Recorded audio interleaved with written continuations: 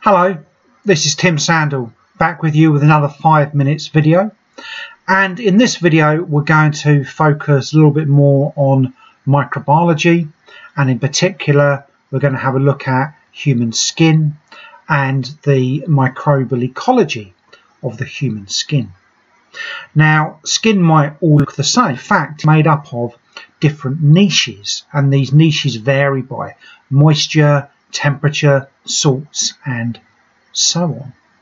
And our understanding of what is present on our human bodies has been advanced in recent years by genetic testing called metagenomics, and this has provided much more information. So we now know that our skin is not just the same, but in the different areas, and there's 3 primary ecological niches, we get difference in variation. We get different types of microorganisms recovered. And the 3 main areas are those areas that are moist, like the groin and between the toe webs, those areas that are far more oily, as around the forehead and in the hair follicles, and then the main part of the body, which is much drier, the torso, the arms, the ends of our fingers, and so on. And pharmaceutical microbiologists are fascinated by the types of microorganisms that are recovered from human skin.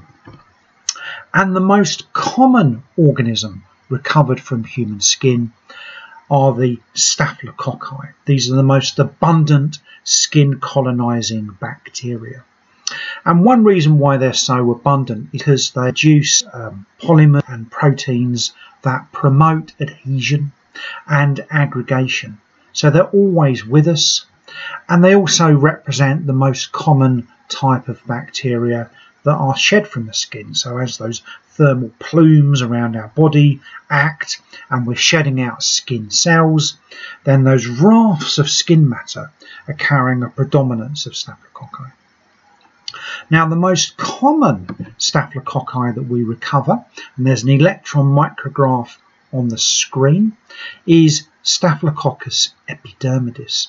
So the name of this bacterium gives a clue, because the name for the outer layer of human skin is the epidermidis.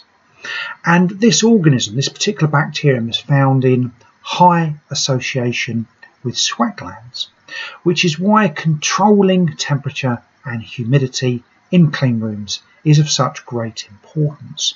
This organism is also found around the mucous membranes, the various orifices and openings that are all over the human body.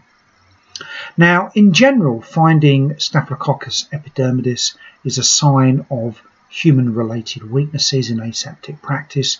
This could be the way we've gowned, or it could be due to the hand sanitisation techniques that we've practiced. Another type of organism, another type of Staphylococcus that you will have heard of is Staphylococcus aureus. And the reason this is spoken about is because it's of medical concern. And there's a picture of Staphylococcus aureus infection shown on the screen. And you also may have heard it because it's become resistant to a number of antibiotics, or at least certain strains have. And most commonly, a very common antibiotic that Staphylococcus aureus has become resistant to is methicillin, and hence we have MRSA.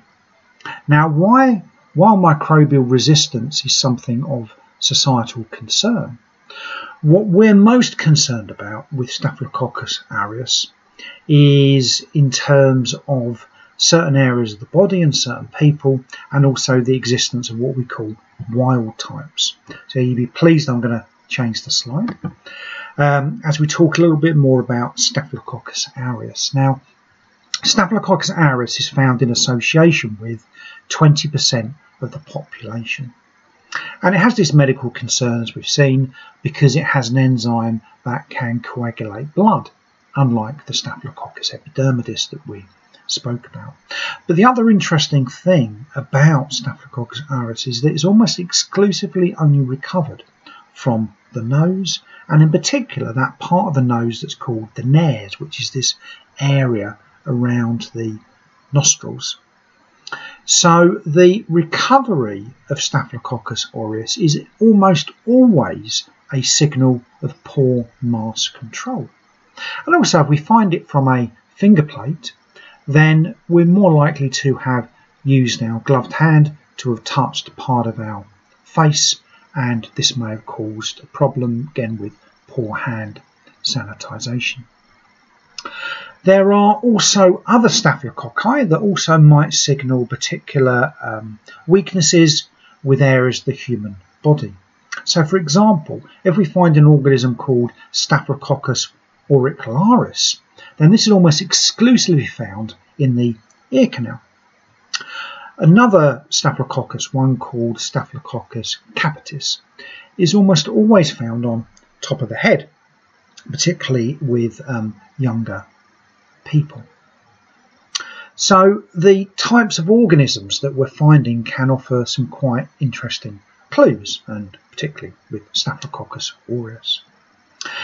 Now, the other issue is with wild types. Now, wild types are bacteria that, say, may have survived the cleaning and disinfection process, perhaps due to poor technique or due to insufficient contact time. And what happens is a small number survive and they adapt to the harsher conditions, and then they become harder to kill. And these wild types can persist for long times with only minimum nutrients. And Staphylococcus aureus is one such organism that's recognised as being very adaptable to these wild type conditions. And the big danger is that it passes on this adaptability through various generations. And research that was published in 2020 shows that this greater survivability carries on through some 250 generations. So it remains that it's really important that we gown correctly, that we make sure that our face masks are secure, and if we do happen to be a carrier of Staphylococcus aureus around our nares, then we are keeping that in through good practices. And to stop these wild types, then it's really important to carry on cleaning and disinfecting using the correct technique. We don't want survivors because they might form these hardier wild types, and these become immeasurably harder for us to try and kill next time round. And all of this fits in with the one best way. So always keep that in mind. So, thank you for your attention. I'm Tim Sandle, and until next time, cheerio, goodbye, and enjoy the rest of your day.